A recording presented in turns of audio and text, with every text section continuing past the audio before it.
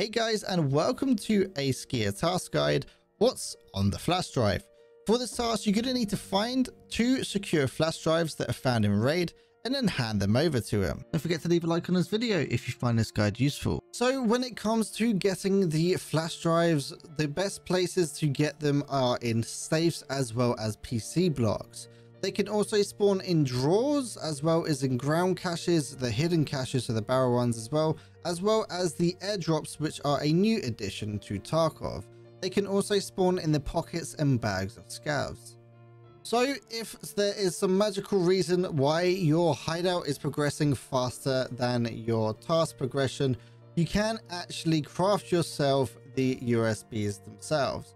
All you need is one broken G-Phone, one broken G-Phone X and one SSD, and that's all you need, but you do actually get free flash drives with it as well. So I want to show you a awesome resource that will help you along with this USB journey. So here is Map Genie. So Map Genie is a interactive map for Tarkov and all of the maps. So we're going to go hit up customs to start off. Once we have customs open, one of the best locations to actually find them, like I said earlier, is in the safe. So on the left hand side, if we click on safes, you can see that there's 1, 2 and then 5 safes over inside of the dorms building. What I'm going to do is just show you the rooms that I loot inside of the dorms building, but when it comes to the safe in the Tarkov's director's office, you should already have this due to delivery from the past. And then when it comes to the safe in the gas station, personally, I haven't really looted that. My main protocol is the ones inside the dorms building. Another great way of finding the flash drives are actually in PC blocks. Now, there are a few inside of dorms, not an awful lot, but the best place, in my opinion, to actually get the PC spawns for the USBs is actually on interchange. So on the left, we're going to select PC blocks. As you can see, there is 42 of them. So an insane amount of PCs. So if you was to leave this task until you level 15 when you actually unlock Mr. Ragman, but then again, you need to get to level 17 because of the changes. Anyway, if you was to leave it to when you get around about level 17 with Ragman to start his task, you can come here and kill the scavs. But as you can see, just like so, there is an incredible amount of PCs right here that you can search. Also, you know, good old graphics cards are in these as well as a few CPUs and so on and so forth that you are going to need for tasks later on. So we are now at the dorms building. On the right hand side is 2-story dorms, on the left hand side is 3-story dorms. What we're going to do is enter 2-story dorms first of all, and then head in through the little side entrance.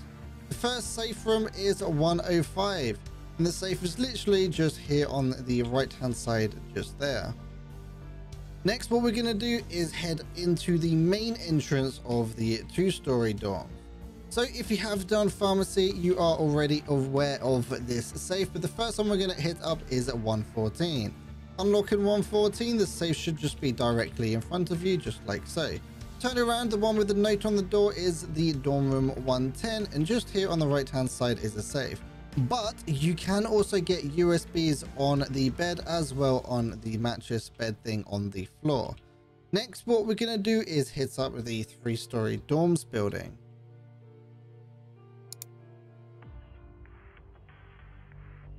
Coming in through the main entrance just here, what we're going to do is head up the flight of stairs directly in front of us, and we're going to turn right first of all.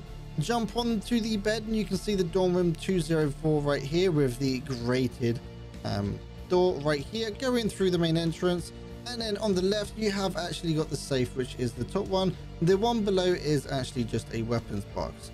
What we're going to do is go back on ourselves and head all the way down to the very end of the hallway. Just before you go out the door, which is the actual exit, as you can see right here, this is dorm room 214 with the 4 that's slightly knocked down. Opening up this, here is the safe on the right hand side. The best thing about doing these dorm safes is you could just hit the car straight away and dip, because you should definitely get enough Roubles to pay for the car extract. If you are struggling with this task or just in general wanting to find people to play with, head over to piranha.tv/discord. We do have a decently large looking for group community as well as a Sherpa system, so if you just need a bit more help than normal, then we are there to help you. Hopefully you guys found this guide useful. If you did, don't forget to leave a like and subscribe, or possibly consider joining the channel membership where you can unlock early videos as well as a few custom rewards. Don't forget to check out Piranha.tv as well. That's a one-stop shop for all of your guides, tasks, keys, all those kind of things in one location. Hopefully you guys found this guide useful, and I'll see you in the next video.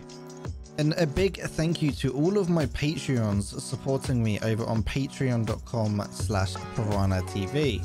And a huge thank you to J Dam, Freddy and Beansy. Without this kind of support, I wouldn't be able to do what I do.